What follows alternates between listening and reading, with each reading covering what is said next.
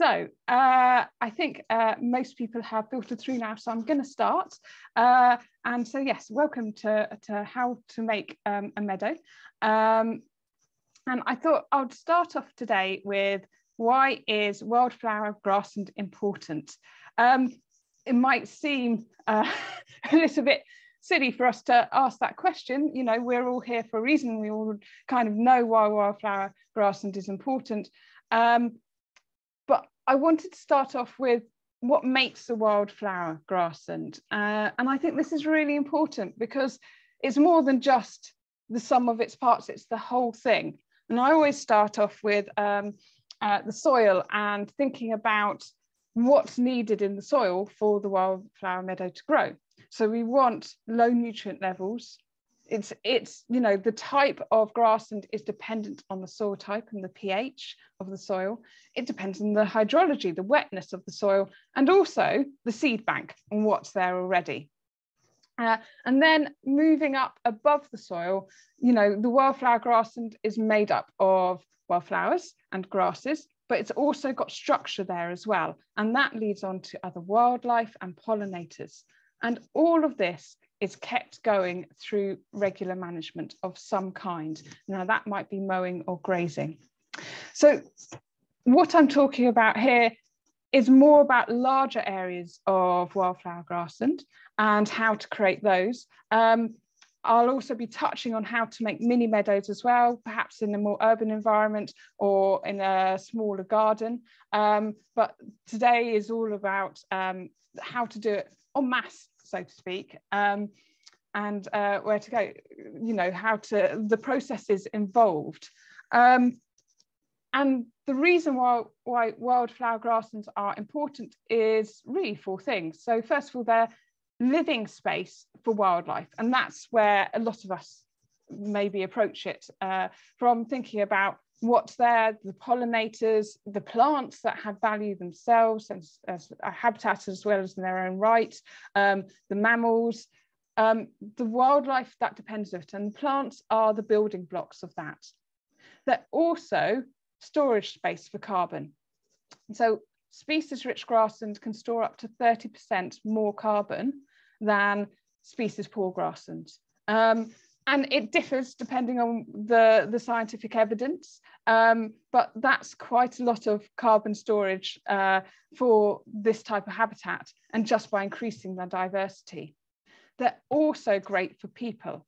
They reduce stress, they make people feel more happy, and they're precious spaces for farming because they are part of the farming system, and having wildflower grasslands that are grazed by livestock produces healthier animals, and also those health benefits are passed on to us in the products of animals, so the meat and the dairy. But all of this is important in terms of connectivity across the landscape. If we want to have wildlife, if we want wildlife to move through the landscape, they've got to have areas where they can go to feed and for their homes. And so it's about those patches, and that's one of the things that we have lost. So I want to show you a really short video about carbon, which we had done recently for the conference in October.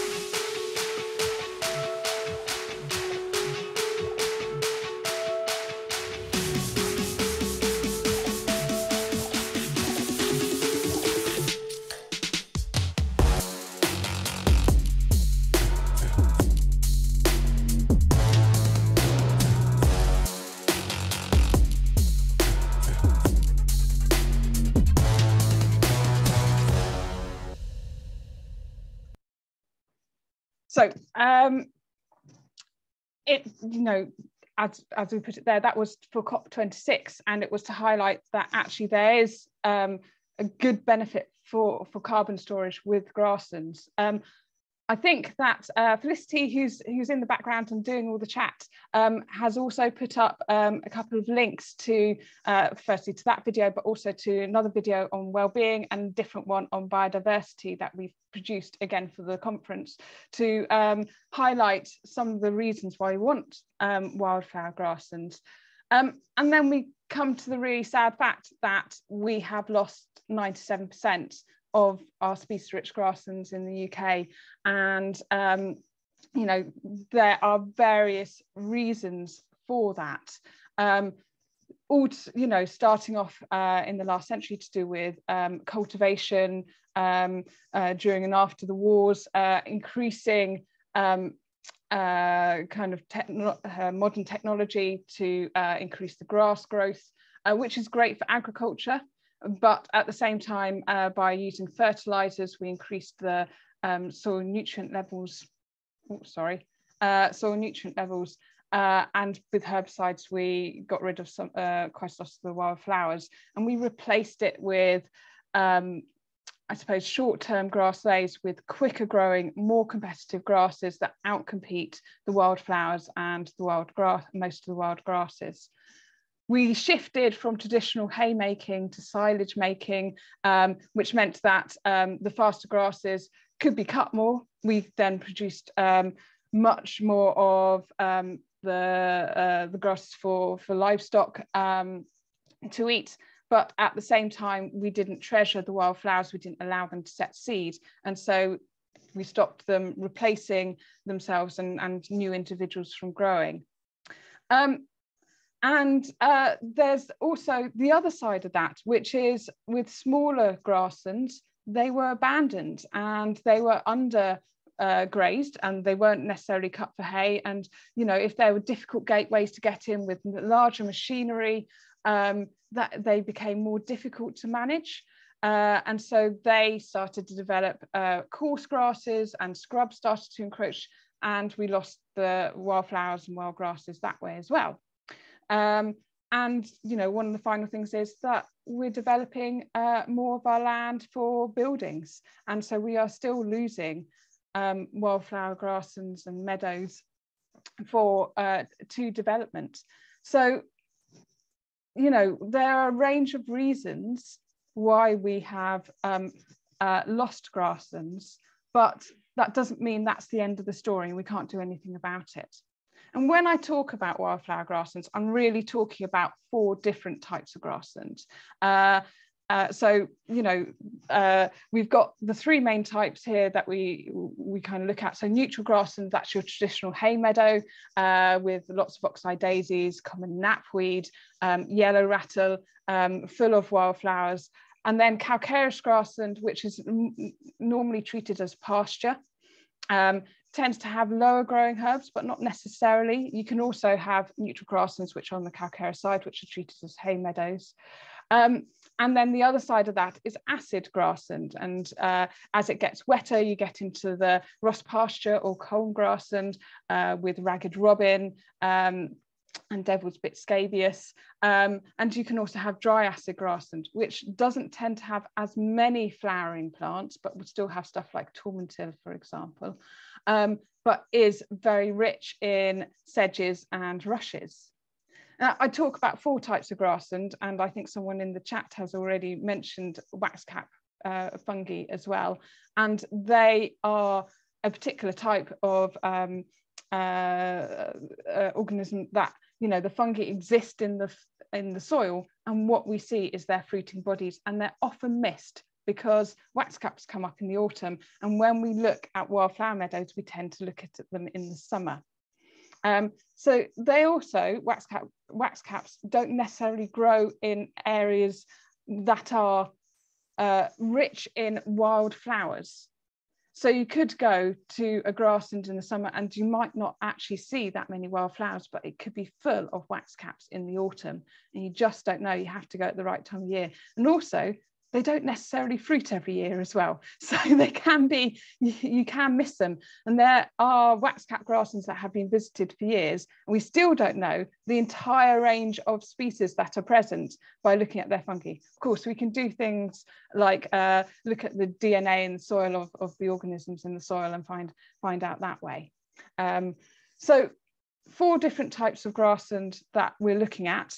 There's sometimes a 5th type of grassland that people try and include as wildflower grassland, and in a sense I suppose it is, but it's slightly different. So cornfield flowers are annual plants that are associated with our cereal fields. They have annual, year-long life cycles where they need to grow, flower and set seed, and then they will grow again the following year. Our perennial wildflower meadows that I've just talked about are those that exist all the time. And the differences are, as cornfield flowers, they are lovely to look at, and they're very close to my heart because I spend a lot of time going out to cereal fields and looking at some very rare plants and some not so rare. And they're very good for pollinators, but they are managed in a completely different way to perennial wildflower meadows. So I'm going to set cornfield flowers on one side for this presentation, and you know, think about them separately at some other point in time, and talk to you really about how we create perennial hay meadows, acid grassland and calcareous grassland, rather than thinking about the annual life cycle and you know, the poppies and the cornflowers. So all is not lost. You know, we know now why wildflower meadows are important. We know why they've declined, but we aren't, you know, we can do something about it. We can manage areas of grassland and restore and create wildflower grasslands so that we can create those corridors and that connectivity that I talked about earlier on. And they will sequester more carbon more quickly and store it in the soil than species poor grassland. And they will also support our wildlife, our living landscape, and they make us happier and healthier. And so that's the real reasons why we're wanting to do this and why we're wanting to increase the amount of species-rich grassland.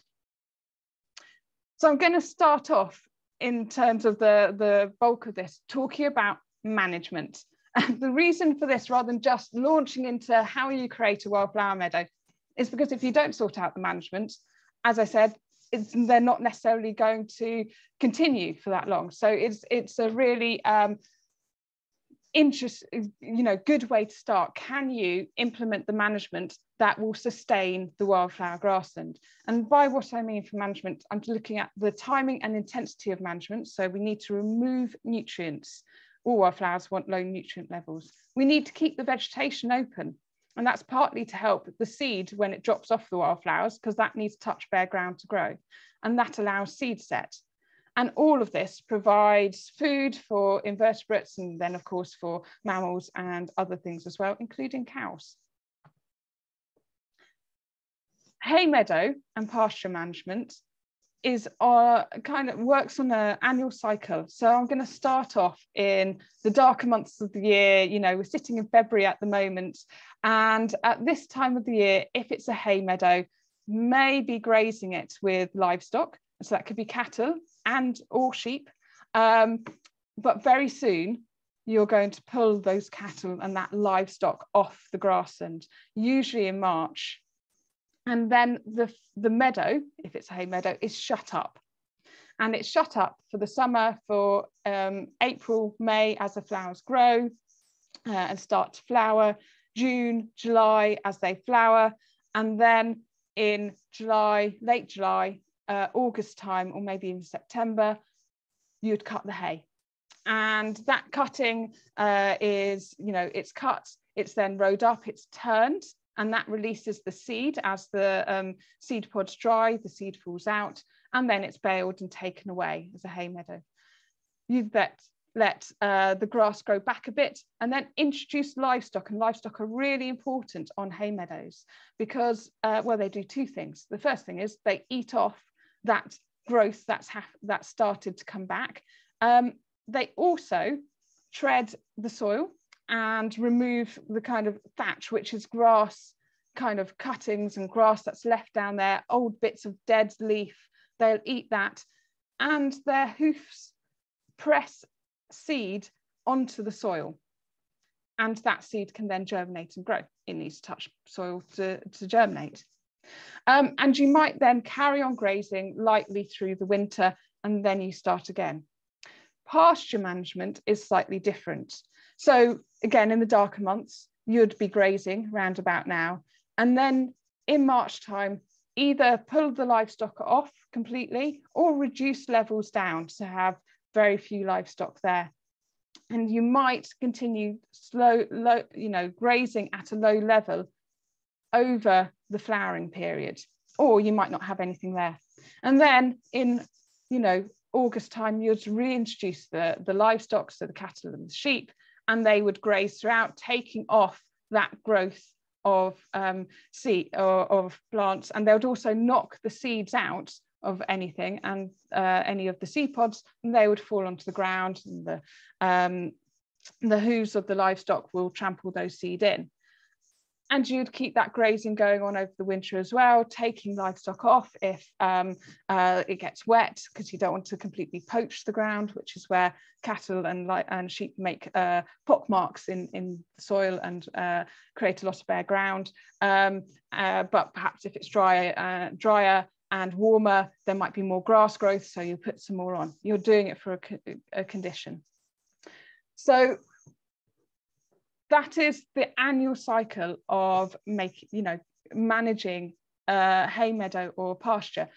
And that kind of routine needs to be observed. You can miss things out, but if you miss them out too much, like I was saying with abandonment, and you tend to start getting the coarse grasses come in, and the wildflowers then struggle to compete with them. And a lot of meadows and the diversity of meadows is declining because of that factor, because some of the surviving remnants of wildflower meadows are quite small, and it's not very easy to manage them. So when you're coming and thinking about meadow management, your considerations need to be, do you have livestock yourself, or do you need a grazier? And is there infrastructure there? So is it fenced, and is there water? Livestock need to have access to those things. If you're treating it as a hay meadow, what mowing equipment do you have? And also, what are you going to do with the hay?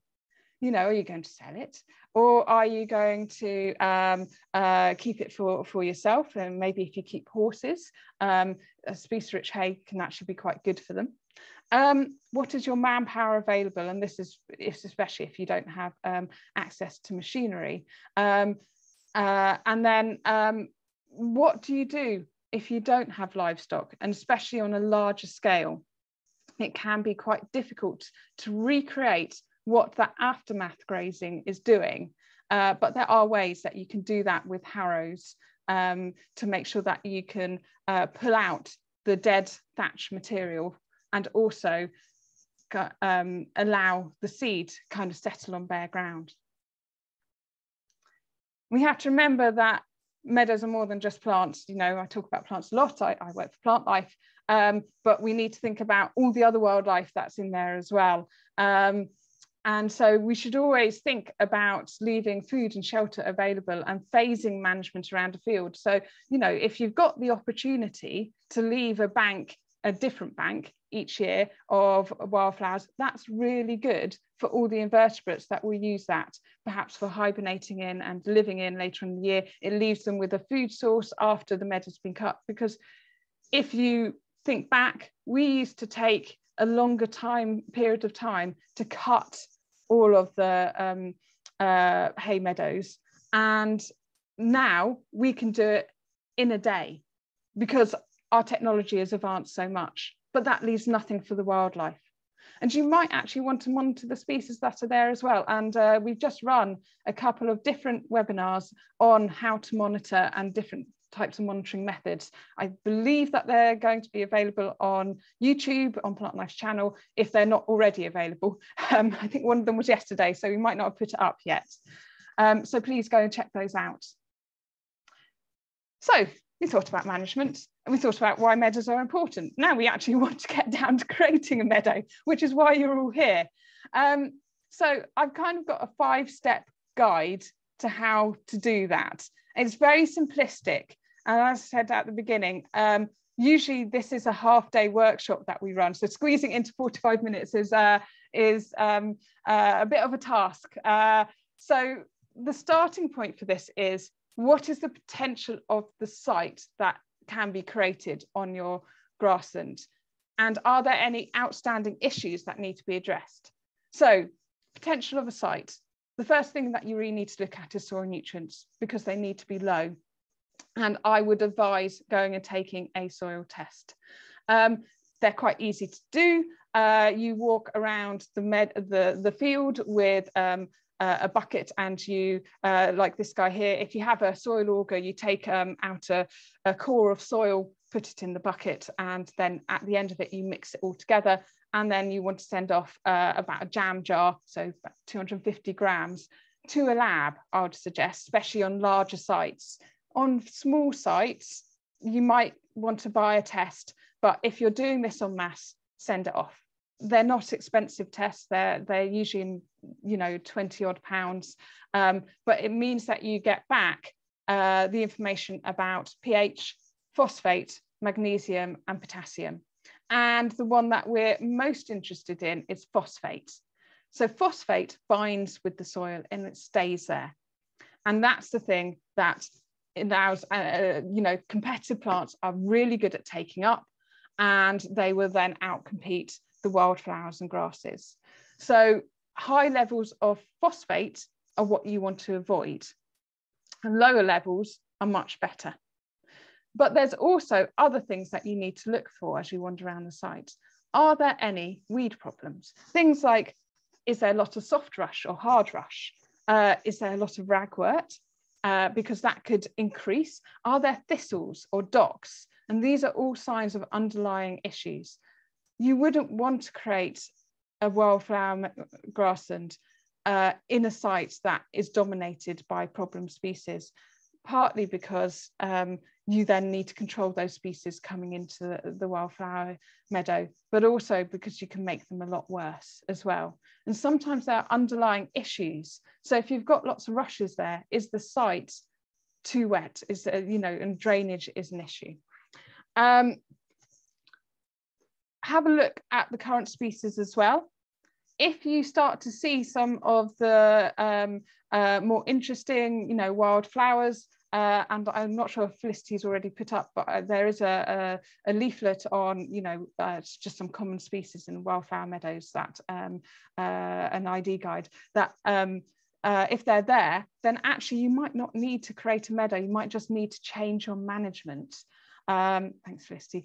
So have a look at what's there already, and your starting point, you know, you should really look at that as your starting point.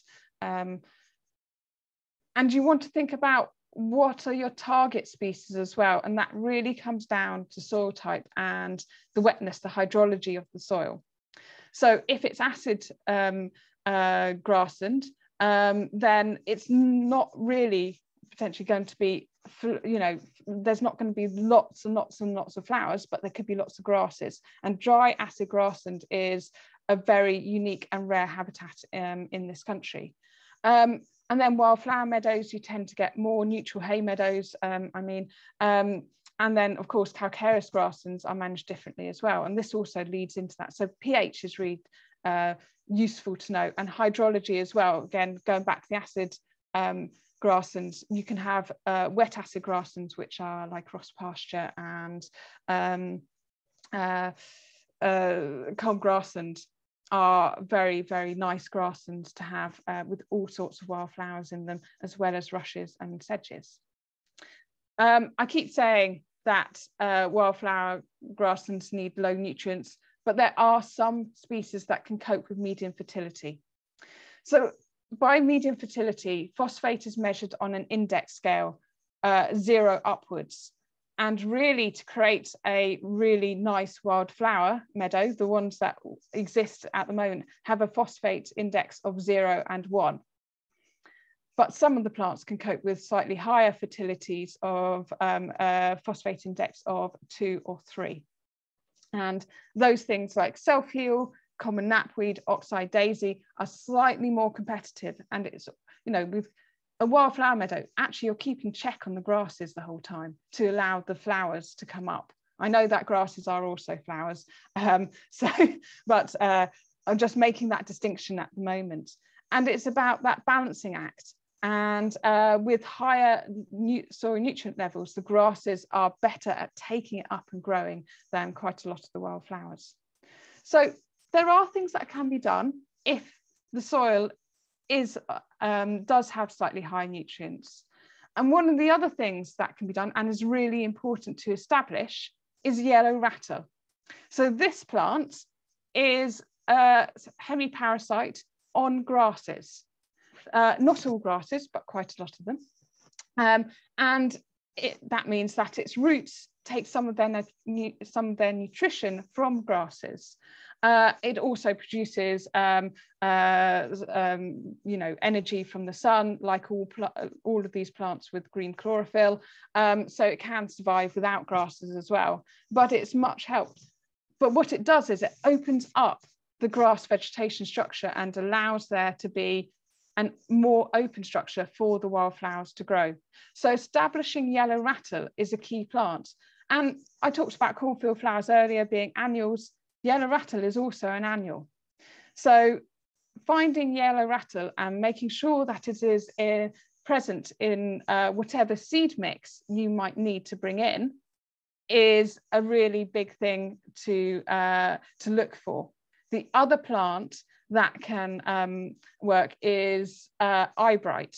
And I tend to find eyebright in some of the Welsh and the Devon grasslands, which are slightly more acidic, but also tend to have a slightly wetter microclimate there as well. Not saying that I don't find yellow rattle in them too.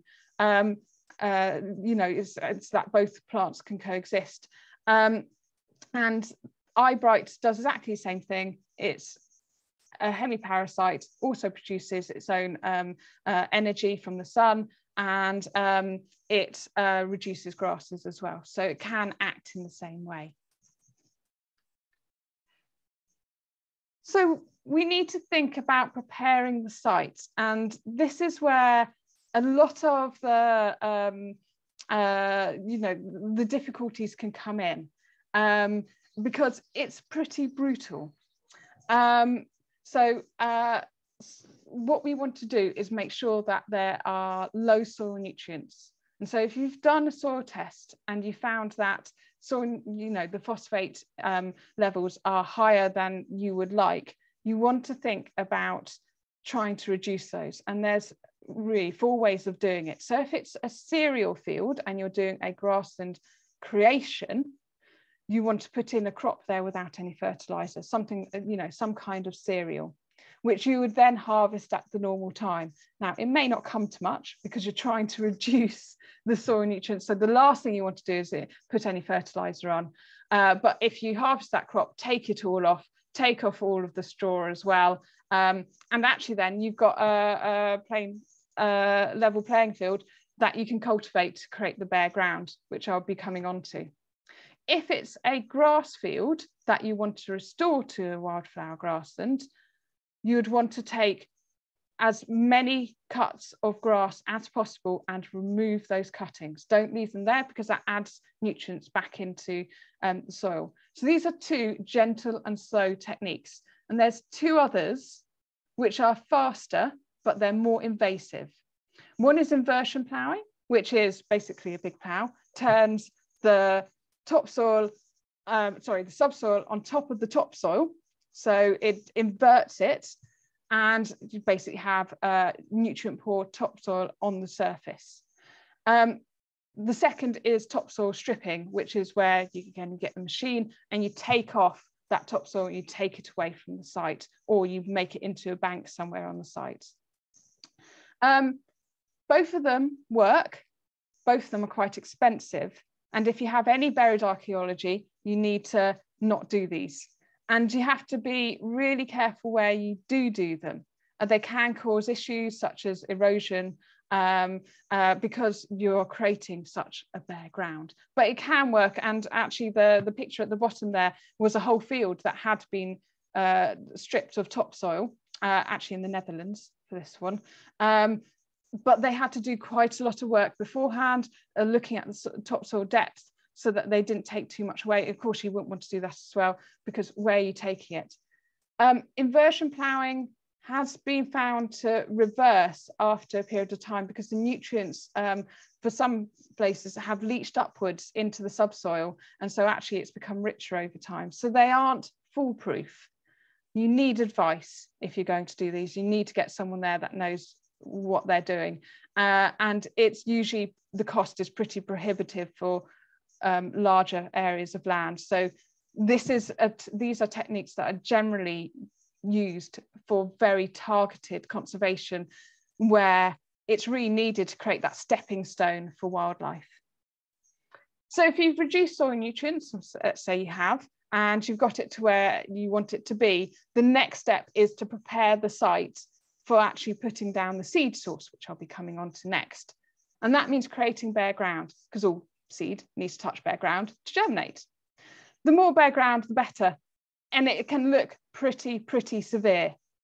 So, you know, I see things saying 50% bare ground. I would say you want 75 to 90% bare ground. And there's different ways of doing that. You know, you could graze with livestock and then cut the meadow, and that, you know, clearly pulling off the livestock once there's nothing for them to eat. You don't want to starve them. And then you want to scarify the ground. And so to scarify the ground, again, you could use lots of machines, and I think there will be a link to machinery that you can use. So you could use harrows, so chain harrows, tine harrows. You could also use a power harrow as well, which takes off some of the surface. And you're really trying to reduce it so that when you look down at the ground, you've got 75% bare ground in the patch that you're looking at, and you want that across the whole area, so that that seed has an opportunity to touch the soil before the grass comes back. Now, if you're doing an arable reversion to create a wildflower meadow, just plough, and that's fine. And actually, some of the best examples now of restored wildflower grasslands, and the ones which are most successful, actually come from areas that were arable, because they've been able to just cultivate. We wouldn't suggest that you do that on a grass field, because, you know, you do want some of the natural vegetation to perhaps come back, but you really are trying to knock that grass back so that you can have give the wildflowers a chance to come back. The other thing that you could do is do a two-stage introduction, one with yellow rattle to start off with 1 year, and get the yellow rattle going and reducing those grasses. And then a couple of years after that, put in wildflower seed to increase the wildflowers present in the area. So that's also another opportunity. So that's a two-stage one that you would do over a period of time. So there's various four different ways of introducing seeds that I'm going to talk about, and I've got a slide on each of them.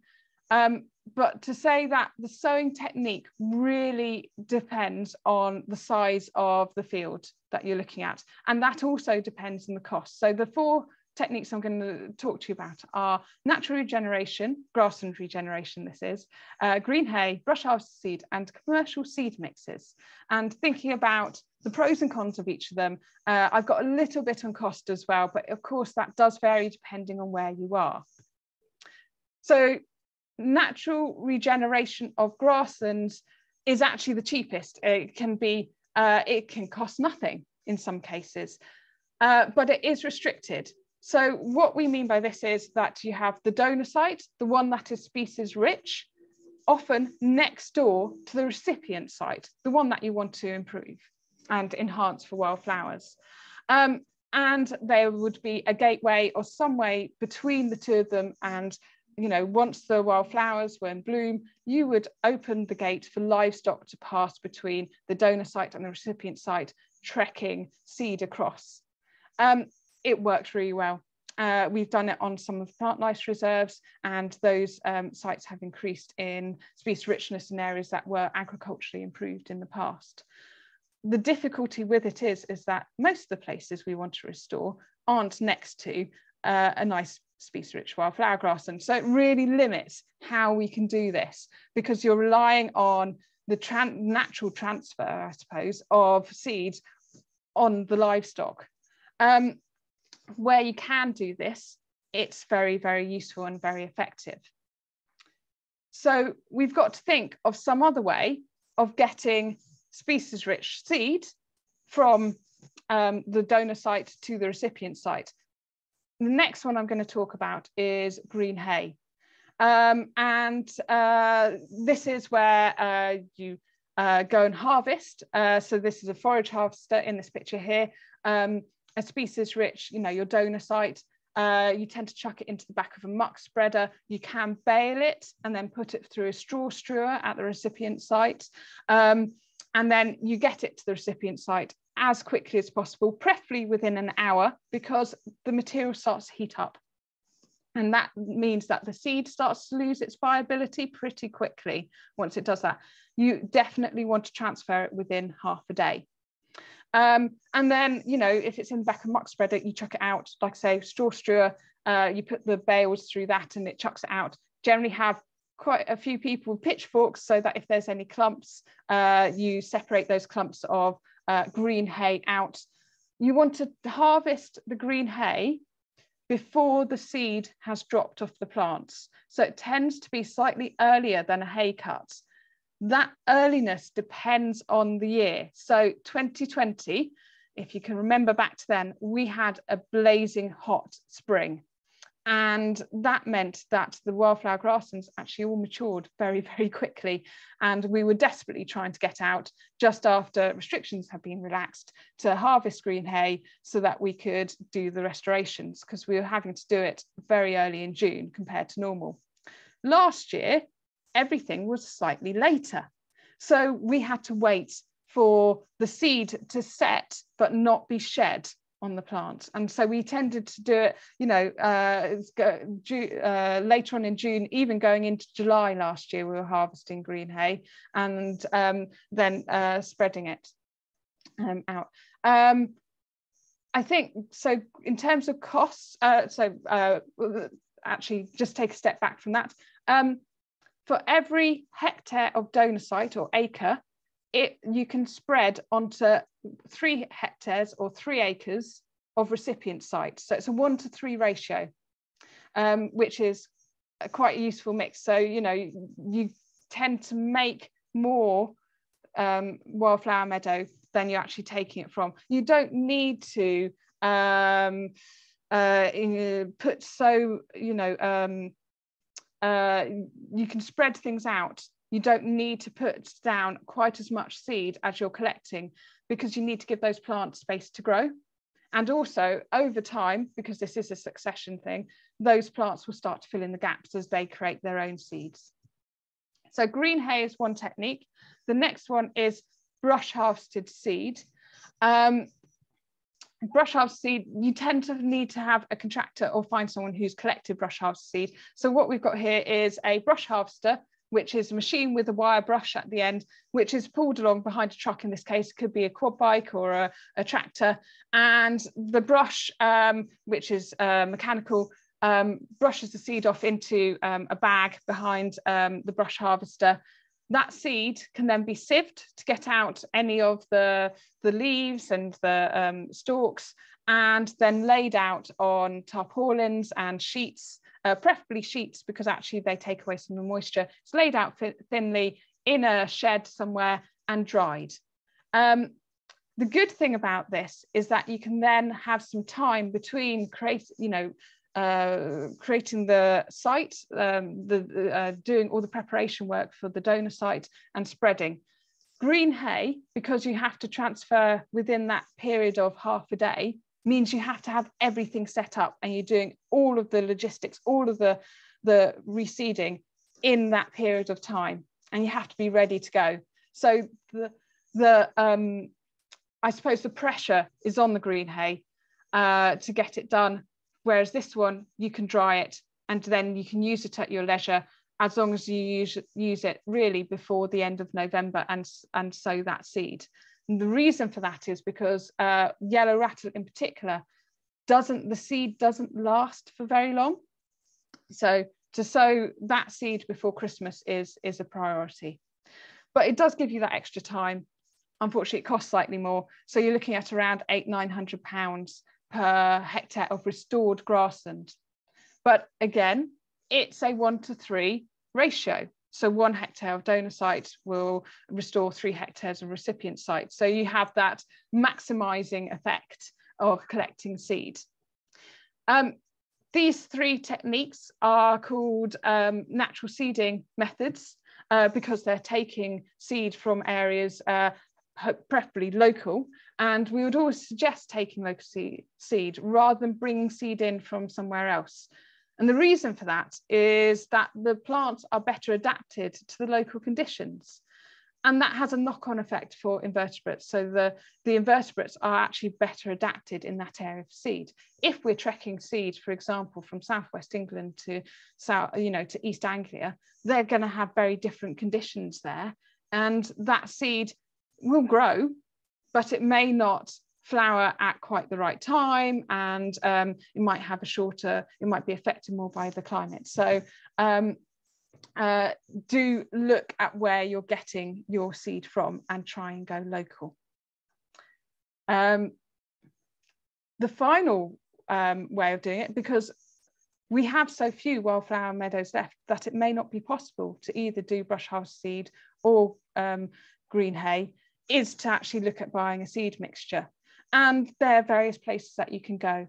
Always look for a seed supplier. We have on the Meadows Hub, which we'll be directing you to anyway, there are local seed suppliers that you can look at getting local mixes from. And, they're worth investigating. It tends to cost much more. So you're probably looking at about 1,200, 1,500 per hectare of restored grassland. But the benefits of doing this, buying a seed mixture is, well, hopefully it will work, but also you can put that through a seed hopper. And so you're using conventional agricultural equipment again.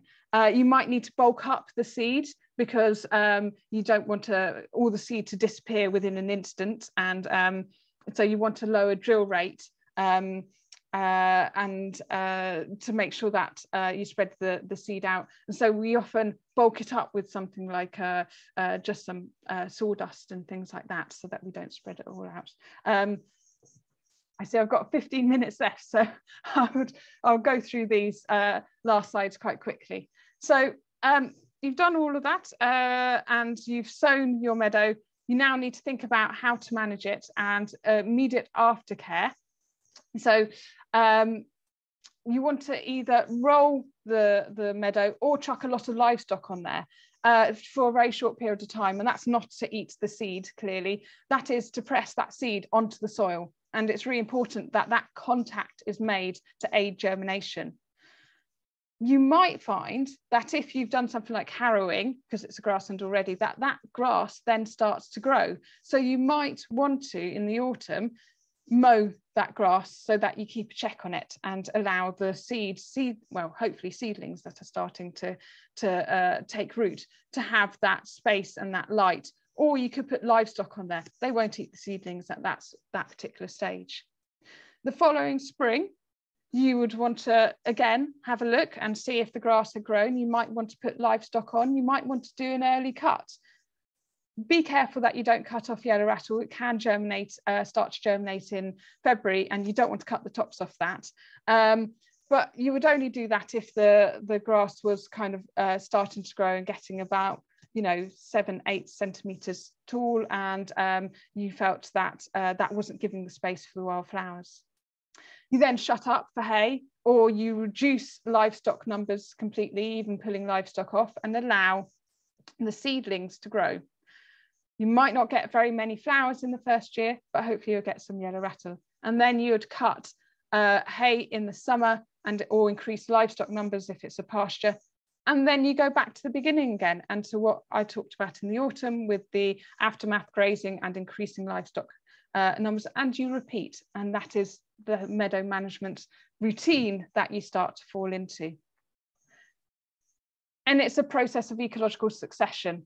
So in year one, you would hope that you would have yellow rattle there, or eyebright if you have that eyebright, but you may not have other wildflowers showing at that particular stage. You might have some oxeye daisy. Oxeye daisy is a early successional, short-lived perennial plant, and it wants bare ground for the seed to germinate, and so you can get booms of oxeye daisy, and people get very worried about that, but it will settle down, give it time.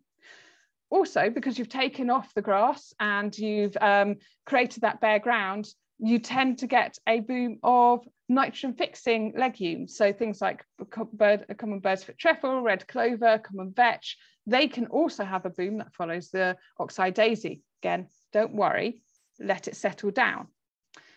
And then from about year 7 onwards, you tend to start seeing other plants starting to come through. And some of them have dormancy mechanisms like geraniums, and they will not, that hard seed coat takes a while to degrade and for that seed to actually burst into life.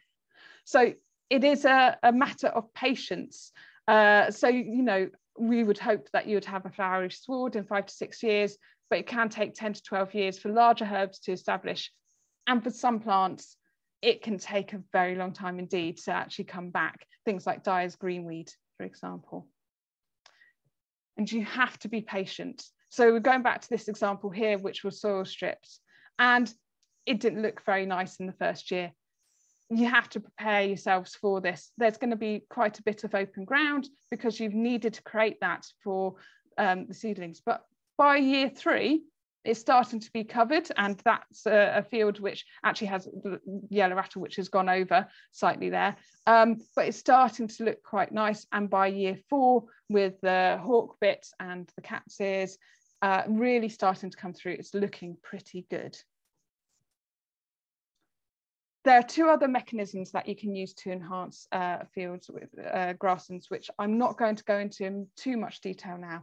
The first is seed enhancement, which is where you want to put in some very particular species that perhaps are missing, and you've collected seed, and this is where you would take divots of the soil and you would then sprinkle seed in to that. And I've done it very successfully with species like Bethany, for example, which might take longer to grow and develop, but also need that space.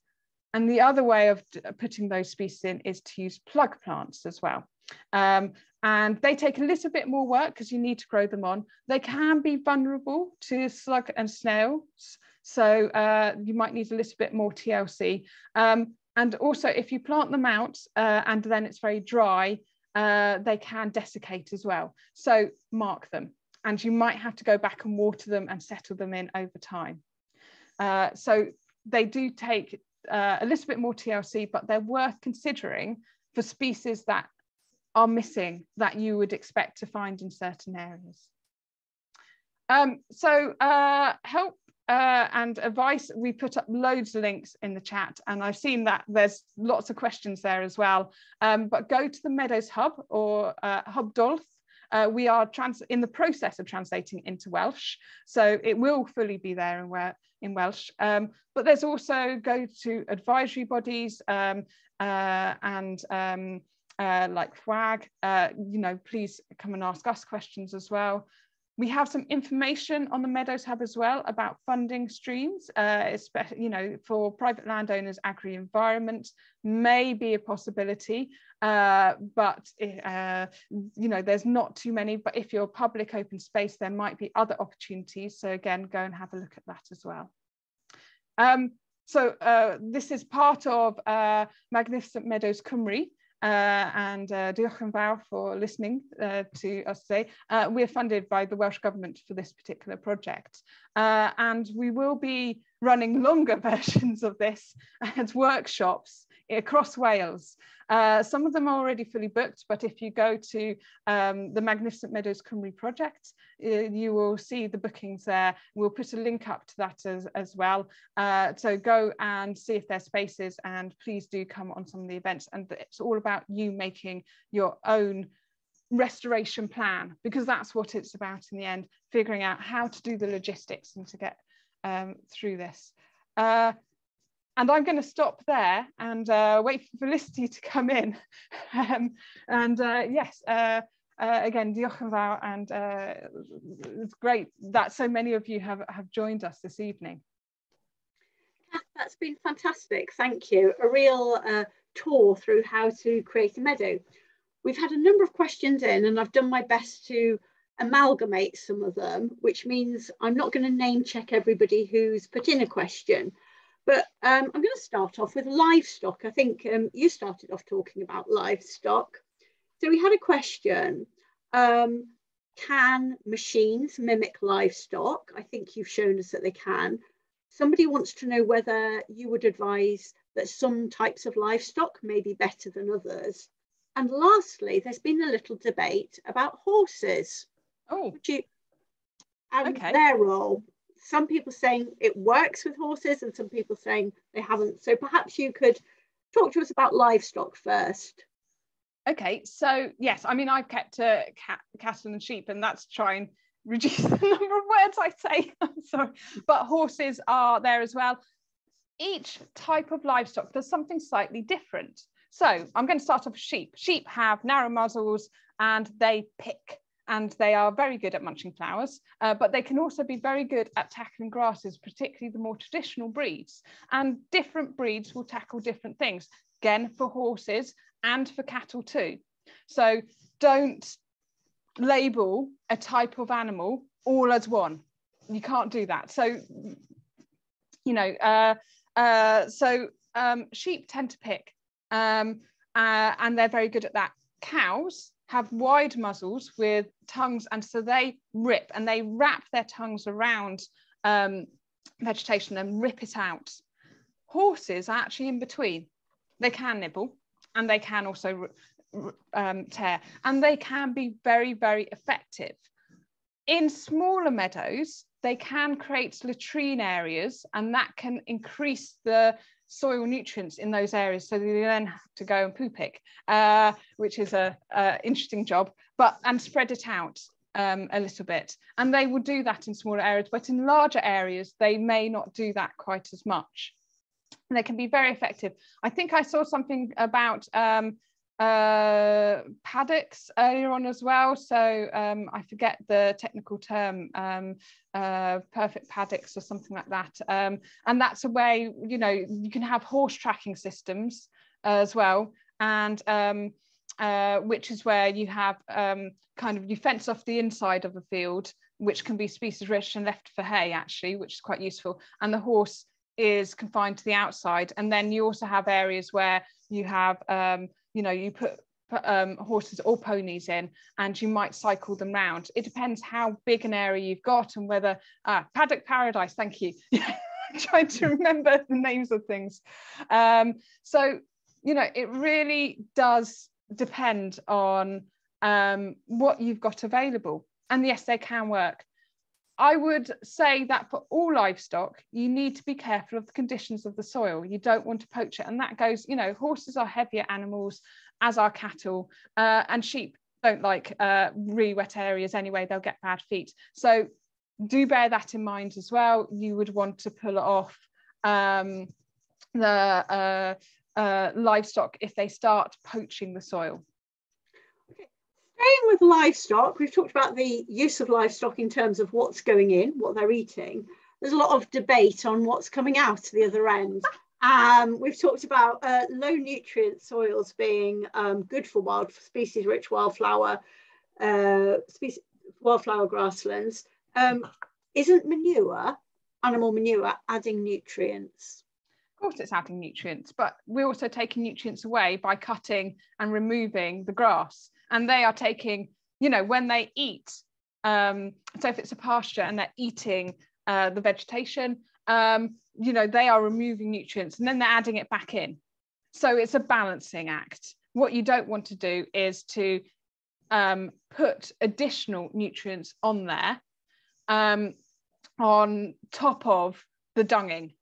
You may want to spread, I talked about horses having latrines, you may want to spread out some of the dung as well, particularly if dung beetles and things aren't eating it all at once. And I know people who take a chain harrow across in the spring and just spread it out a little bit more, so that actually you're not getting those clumps of kind of cow pats sitting there. Thanks. And it's great you've talked about chain harrows, because we had a question about chain harrows. Chain harrows are disturbing the thatch. What do you do how do you remove the thatch? What should you do with the thatch? So I mean, that's a really difficult question, and especially if you don't have livestock. So livestock kind of remove it and eat it, and it will disappear, and it will kind of get taken in, because the soil invertebrates and things will use some of that dead material as well. But you can have a lot of places with a lot of thatch, and you then have to kind of pull it out, and you kind of have to compost it on the side and put it somewhere. But getting it out of that meadow is really important, so that you've got that bare ground for that seed, because otherwise the individual plants, once they die, if there's no replacement of plants, then you're going to lose those species. And unfortunately, wildflower meadows, the seed doesn't tend to last for a long time. So 20, 30 years of under management, and sometimes you can lose some species, and certainly over time that's what abandonment has done. Okay, right, we're going to talk about plants now. I'm probably going to let this run, if it's okay with you, Kath, for a run over for 5 minutes, just because it is nice to answer as many of these questions as we can. So bear with if you want to stay on and listen to the answers. Talked about red Bartsia, so I've got 2 planty questions here. Sorry, talked about yellow rattle, different colour. Red Bartsia, another set hemiparasite. What do you think? So same family. Red Bartsia is a bit of an oddity. It does exactly the same thing as yellow rattle, but you tend to find it in more disturbed areas. So I often see it along trackways. I see it in arable fields and places like that. So I'm not sure that it survives so well in a closed environment like yellow rattle. Now, I can't say strictly whether that's true or not, but that's just the impression I get. So it's not that it wouldn't survive in grass. In fact, it does survive in some grasslands, but maybe it doesn't like very closed swards and where it's getting a lot of shade. Yellow rattle tends to survive better. But one of the things that I missed with yellow rattle in my effort to try and speed up was actually that it doesn't like shade. So if you have lots of grass growing in an area, you really need to keep on top of it, because it will shade out yellow rattle, and that means that you will lose it from your grassland. And that's actually happened. So I'm in Somerset, and I help out at a local community meadow in the middle of the town where I live, and we put in yellow rattle about 6-7 years ago. It's now no longer there, because the grass has grown and overshaded it. It's not a problem for us, because actually in that time that it was there, it helped us to establish the other wildflowers that we wanted. So even though we're sad that we've lost yellow rattle, we now have oxeye daisy and common knapweed, and we've got things like meadows cranesbill coming up. Well, talking of things coming in, Sam Hale has got a question here. He is very lucky to be managing an old grassland that's been permanently grazed from at least the 1940s. In the last 5 years, he's noticed that creeping thistle is taking it over. Do you have any advice for him on stopping or reducing this? Oh, yes, creeping thistle. Well, first of all, we have a whole page on management of thistles on the Meadows Hub. I'll find that now and put it in the chat. Fantastic. So the first thing is there an underlying problem? Because just treating the thistles isn't going to get rid of that problem. It's having a look at how it's coming in. And the thing with creeping thistle, although it will spread by seed, is actually is rhizonomous, which means, creeping. It's got roots under the surface that then come up and create plants. So once it gets in there, it's then sending out things and it will start to come up. So it can be grazed off by heavier livestock, so cattle, and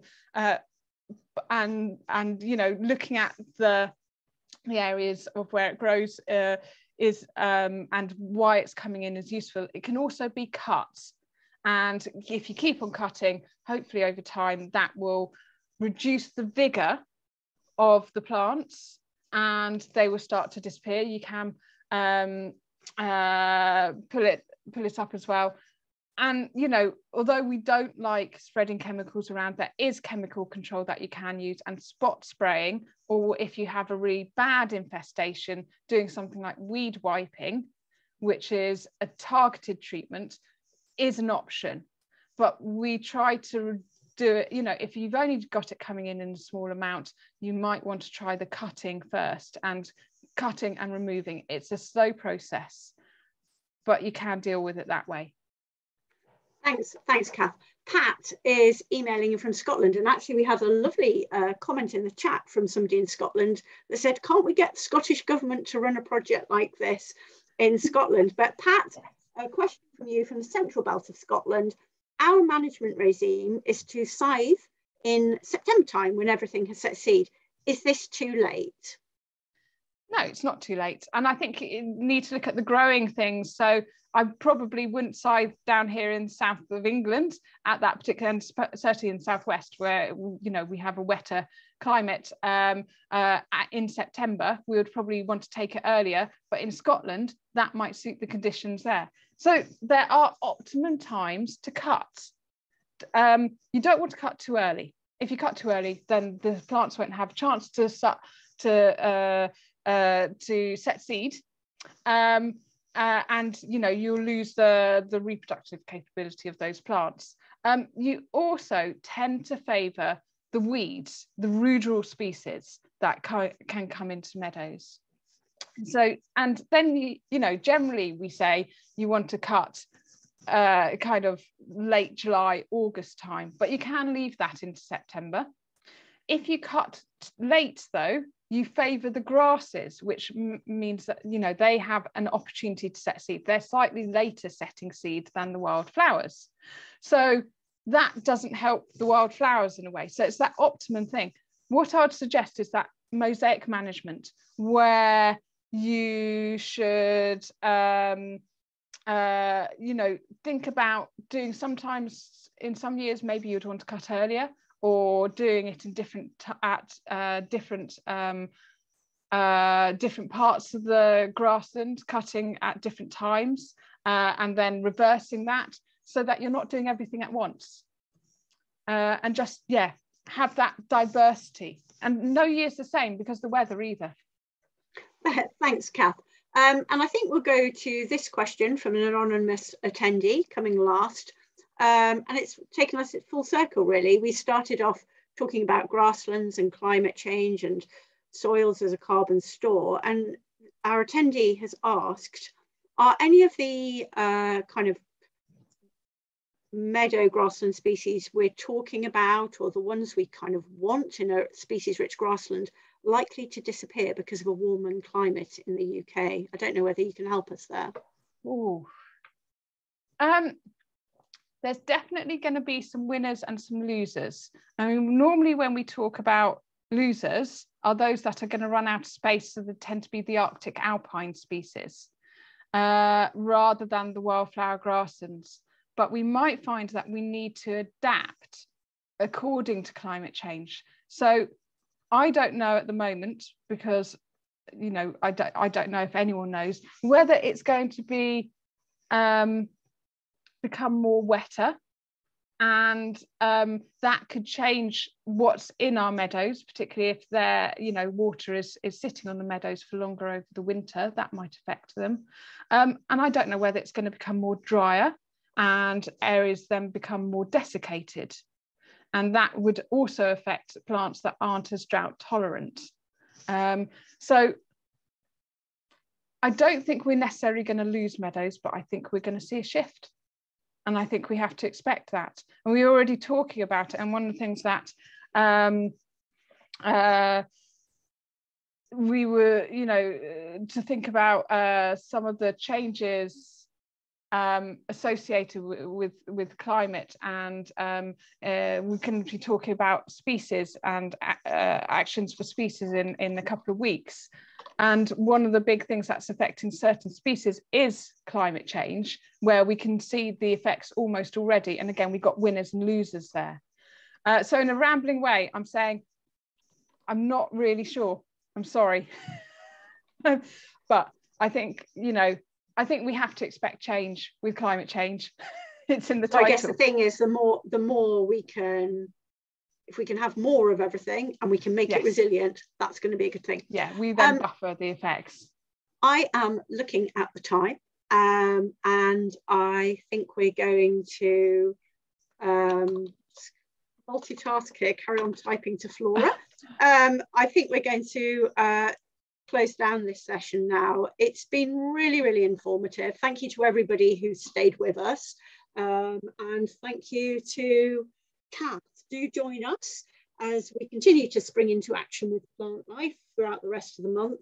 We've got a webinar coming up on mini meadow making, and we've got a fantastic webinar coming up on the 18th of February when we look at species conservation and plant conservation in other parts of the world and how that's connected with the language and the words we use. So I think that's going to be an absolutely cracking webinar. But thank you very much, and thank you, Kath.